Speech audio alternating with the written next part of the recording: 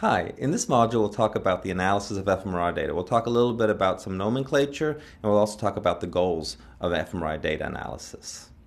So functional magnetic resonance imaging, or fMRI, is a non-invasive technique for studying brain activity. By non-invasive, we mean that there's no known side effects of taking frequent fMRI scans. So during the course of an fMRI experiment, a series of brain images are acquired while the subject performs a set of scans. Then changes in the measured signal between the individual images are used to make inference regarding task-related activations in the brain. So as a simple example, let's say that you're doing a finger tapping experiment where you do finger tapping for 20 seconds, followed by rest for 20 seconds, followed by finger tapping for 20 seconds. Under this setting, you might measure the brain multiple times while you're tapping and while you're at rest, and then you look for differences in the measured signal between activation and rest states. So fMRI is, again, functional in the sense that it's measured continuously over time. So you measure the same brain volume multiple times across time. Each of these brain volumes consists of roughly 100,000 different voxels, which are cubic volumes that span the three-dimensional space of the brain. So consider that you have your brain and you put it inside sort of a bounding box. And then you take this box and you split it up into 100,000 equally sized boxes. Each of these are the fundamental unit that we work with in fMRI. They're called voxels, or volume elements. Each voxel has a number associated with it, but also a spatial location. So basically, in this little cartoon, we take a voxel from a certain area of the brain, and we look at its value. In this cartoon, it's 39. So again, each voxel corresponds to a spatial location and has a number associated with it that represents its intensity. During the course of an experiment, several hundred of these types of brain volumes are acquired, one roughly every 2 seconds or so. So basically what we have is we make 100,000 measurements over the brain at one time point, then 2 seconds later we do it again, etc., for a couple of hundred time points. So another way of looking at this is we can extract information from a single voxel, and as I said, a single voxel represents a spatial location. So if we take the same voxel across time, we're actually studying what's going on and how the intensity is changing across that voxel in that spatial location.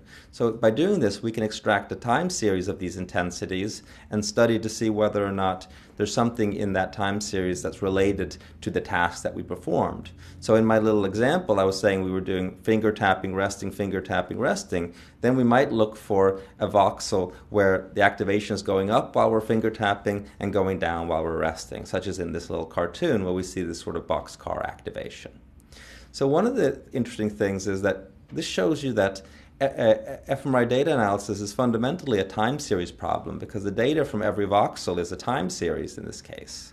However, it's sort of a time series problem on steroids because what we have is every voxel of the brain has its own time series, and there's about 100,000 different voxels. So basically we're dealing with about 100,000 different time series that we're studying and looking for task-related behavior. So what does this signal that we get in this time series mean? Well, the most common approach towards fMRI uses what's called the blood oxygenation level dependent, or BOLD contrast.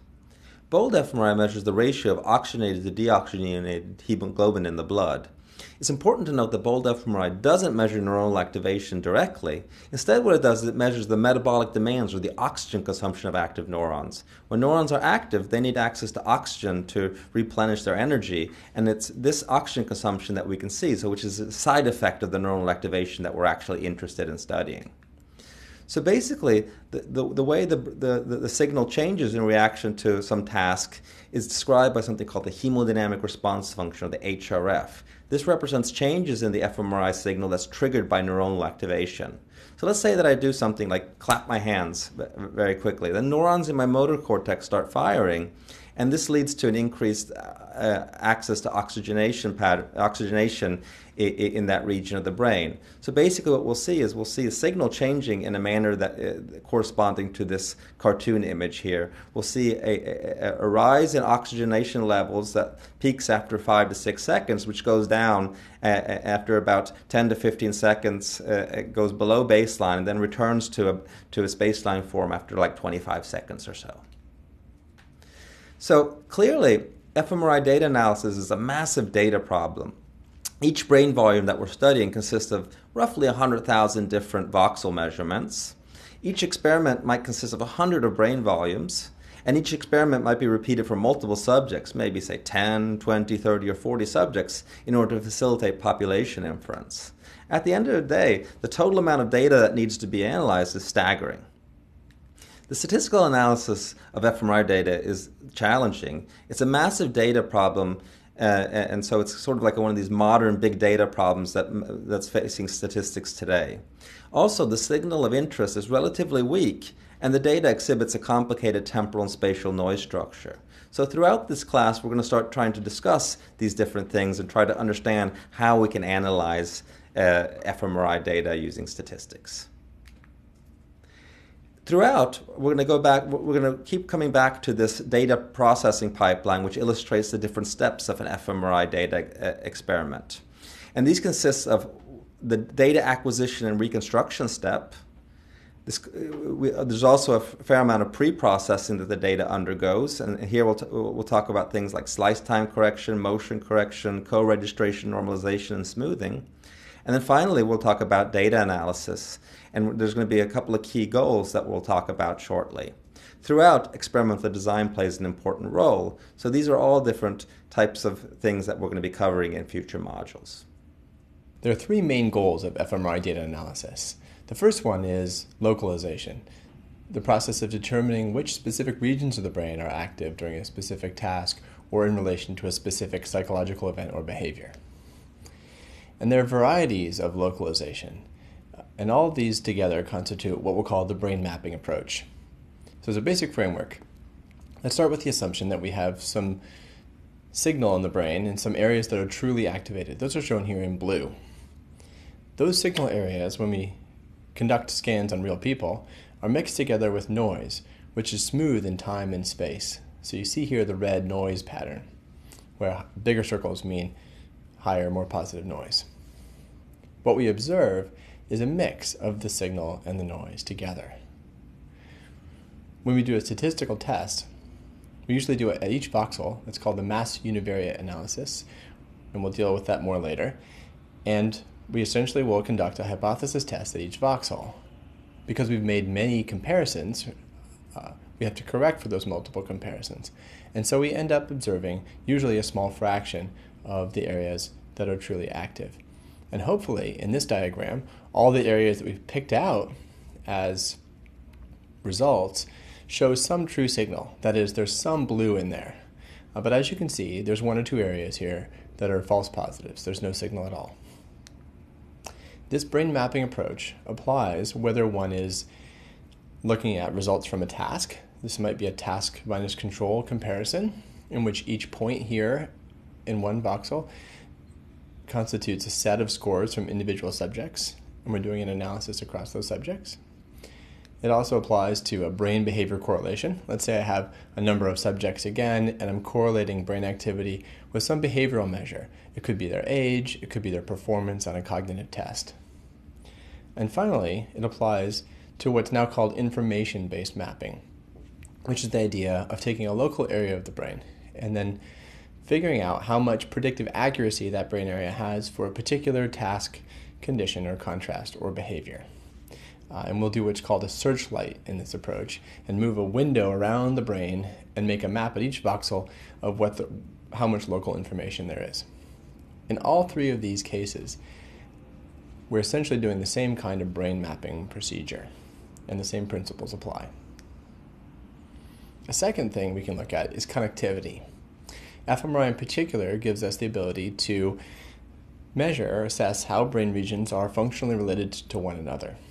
And connectivity here usually means correlations across measured values across time, as opposed to functional connectivity in animal studies where they're measuring direct neural connections from point to point. And there are many varieties of connectivity that we can assess. Here are three popular ones. The first one we'll call functional connectivity, which relates to correlations across time. There are varieties of this. One is seed-based connectivity, in which we take a region of the brain and we ask what else in the brain correlates with that region. A second kind of connectivity is called effective connectivity, and this subsumes many families of statistical models, including path analysis and mediation models, Granger causality models, and dynamic causal modeling, to name a few.